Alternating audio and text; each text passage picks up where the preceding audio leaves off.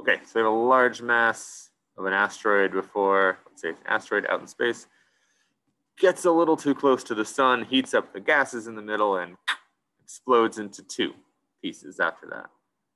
So let's say the momentum beforehand is going to the left at, I don't know, 100 meters per second. And we're dealing with a mass of 100 kilograms. Nice round numbers. So momentum before, it's got to equal momentum afterwards. So mv beforehand has to equal to m1 v1 plus m2 v2. Those are little pieces I have after ones. v1. You know what, I'll call this just v, and then I'll have m1 v1 before and after v2.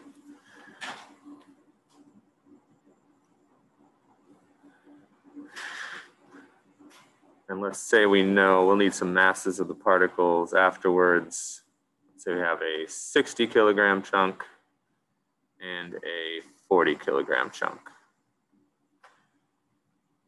And let's say the velocity of the one on the left is going, I need to make that up. How about, try to think of something that would make sense. 30 meters per second. Find how fast the other one is going. So approach is the same. 100 kilograms, 100 meters per second.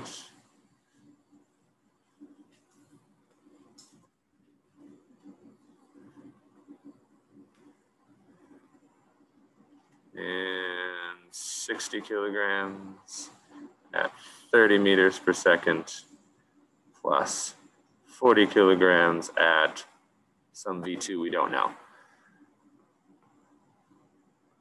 So do some math. We got 10,000 here on the left. That's the total momentum we're dealing with. 60 times 30.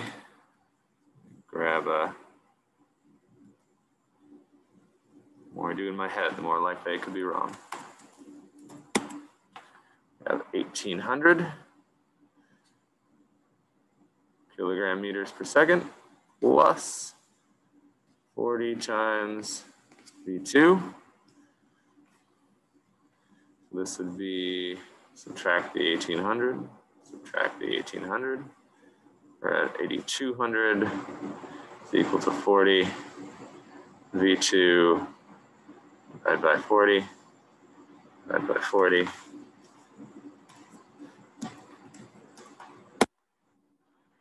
$205.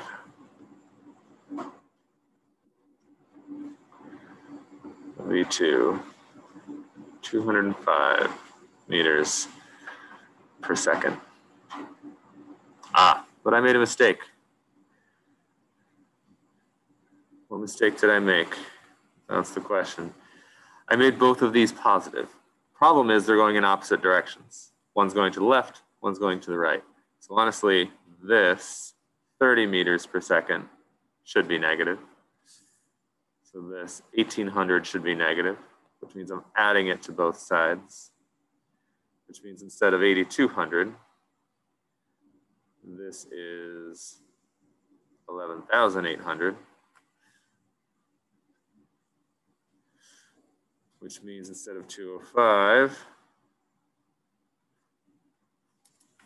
I have 11,800 divided by 40, 295. There you go, 295. That's how fast V2 is going. There you go.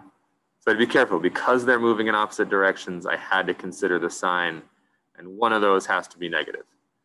As long as one of them is negative, the other end up being positive. As long as you keep track of that, you're good to go. All right, let me stop the record.